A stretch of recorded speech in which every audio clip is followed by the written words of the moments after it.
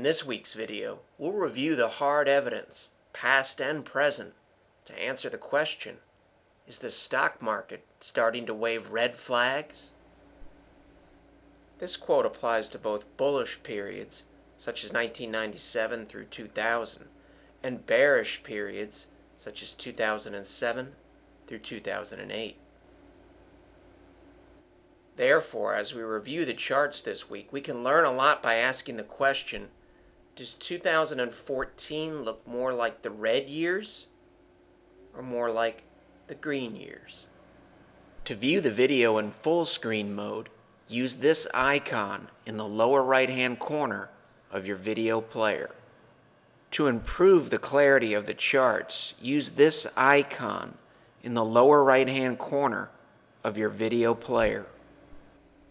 We're looking at three charts of the Dow Jones Industrials, one from 1987, one from 1998, and one from 2014.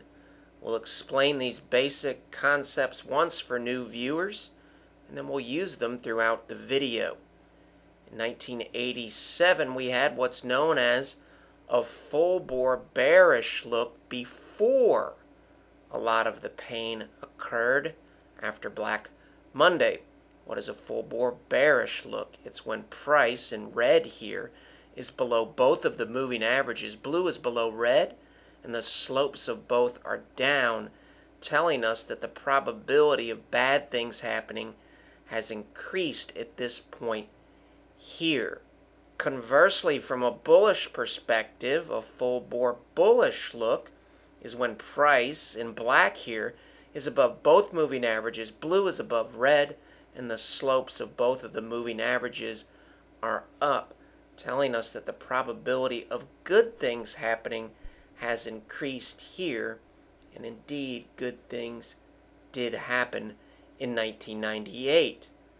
Looking at 2014, we currently have a full-bore bullish look after the recent scare. Therefore, it's fairly easy to discern that the present-day chart looks a lot more like 1998 than it does the early stages of the poor period in 1987. We can also notice that the Dow made a new weekly closing high this week. All things being equal, if you're a bull, that's what you'd like to see. Why? A downtrend has to start with a lower high and a lower low. If we have a higher high, we've got some work to do before a formation like this can form. We'll be using the exact same concepts here so we can move a little bit more quickly. This is the NASDAQ, or tech stocks here. You can see in 2002, when bad things were happening, we had a full-bore bearish look relatively early in this process, telling us that the probability of bad things happening was higher here than it was here, and indeed bad things did happen. In 2003, were the charts helpful from a probabilistic perspective in terms of helping us see that things were improving? The answer is yes. You can see the slopes of the moving averages start to turn up here, and by the time we get to this point here, we have a full-bore bullish look telling us that the probability of good things happening is higher here than it was here. It's important to note that everything we do speaks to probabilistic outcomes. Probabilities acknowledge that good things and bad things can happen from a chart pattern or a chart look like this. In this case, good things did happen. Does 2014 look more like this period here or this period here? The answer is relatively simple. It looks a lot more like the probability of good things happening period in 2003. Since the disaster in 2008 and subsequent bottom in 2009 is a little more fresh in our emotional minds, we'll close the video with three examples using 2008, 2009, and compare them to 2014. This is the S&P 500 weekly as of the close on Friday, September 5th, 2014. You can see we've got a new weekly closing high here, similar to what we recently saw on the chart of the Dow, and we've got a full bore bullish look after breaking above what was previous resistance. All good things from a chart perspective. It's relatively easy to discern that 2014 looks a lot more like this favorable period from a risk-reward perspective in 2009 than this yellow and red flag period here. It's important to note that the observable evidence here in 2008 is in full bore bearish mode before very, very bad things happened. If you want to build an investment model that will most likely be disappointing from a results perspective, the best way to do that is to start with data, dump a bunch of data into a program, and then optimize a model to fit the data, and then use that in the future. That's known as curve fitting, and that's something that we would like to avoid because it's not very effective.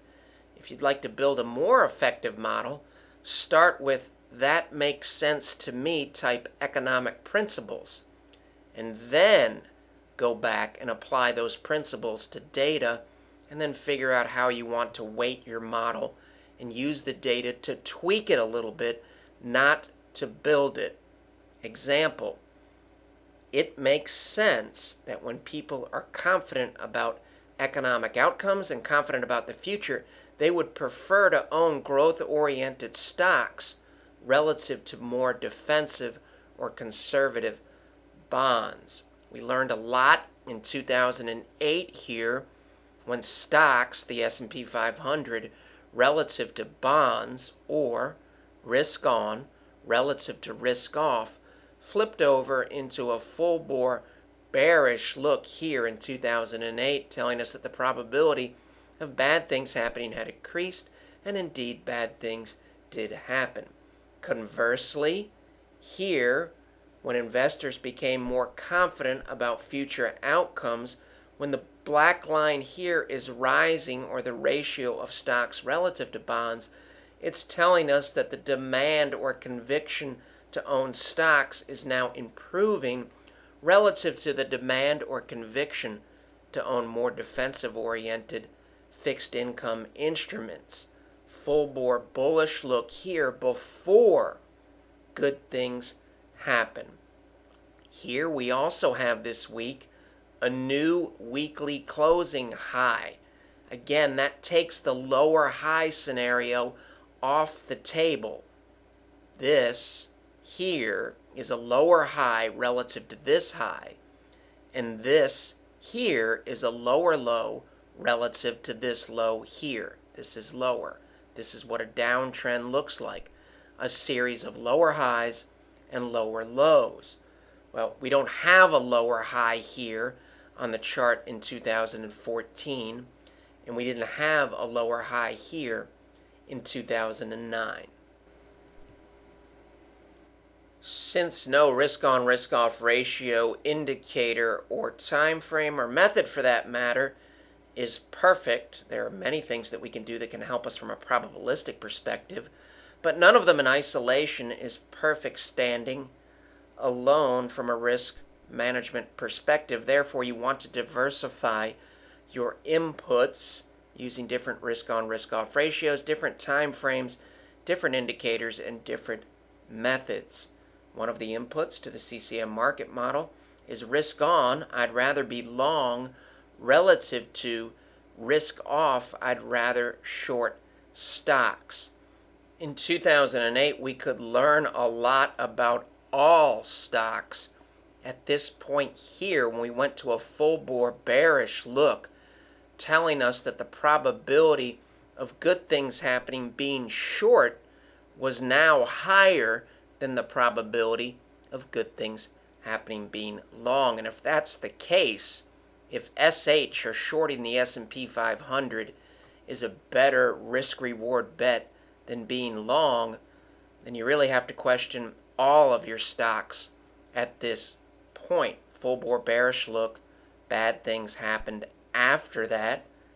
2009 full bore bullish look, long relative to short, telling us that the probability of good things happening here was much, much higher than it was here or here. How does the chart look in 2014?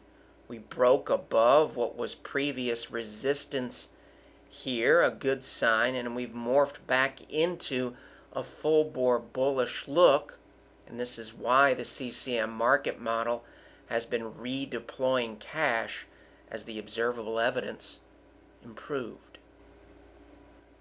We just want to keep regular viewers and clients up to date, so we'll move quickly on these last two charts. This is a chart that we review often in these weekly videos. This is the S&P 500 weekly. We know that the probability of bad things happening increases when momentum, or Williams percent R, closes below overbought territory. After this point, bad things happened.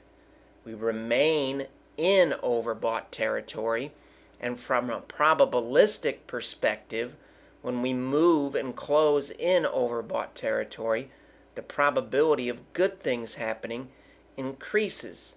And indeed, in this case, good things did happen. We'll keep an open mind going into next week, but for now, this chart is checking bullish boxes in the CCM market model. Everything that we just said about the weekly chart of the S&P 500 applies to the weekly chart of the NASDAQ as of the close on Friday, September 5th. We remain in overbought territory. If this chart here morphs into a look like this, or this, the market model will start to check some bearish boxes. How do we track all of this and convert it into a usable and actionable format in a reasonable amount of time? The submodels, we answer binary questions, some of them manually done, some of them programmed in Excel, and we also enter in unbiased and hard data. The submodels allow us to get a handle on the market's current profile, and the master CCM market model then looks at the current profile, compares it to past profiles, and recommends a prudent allocation between risk assets such as stocks and conservative assets such as bonds. Conservative assets can consist of cash, bonds, currency, or any number of investment options. If you'd like to learn more about the market model or our money management services, you can visit our website, follow along on Twitter, Facebook, read our blog Short Takes, or watch past videos on the Shavaco Capital channel on YouTube. The material in this video has no regard to the specific investment objectives, financial situation, or particular needs of any viewer. This video is presented solely for informational purposes and is not to be construed as a solicitation or offer to buy or sell any security or any related financial instruments, nor should any of the content be taken as investment advice. Any opinions expressed in this video are subject to change without notice, and Shavaco Capital Management, LLC, or CCM, is not under any obligation to update or keep current the information contained herein. CCM and its respective officers and associates or clients may have an interest in the securities or derivatives of any entities referred to in this material. CCM accepts no liability whatsoever for any loss or damage of any kind arising out of the use of all or any part of this material. We recommend that you consult with a licensed and qualified professional before making any investment decision.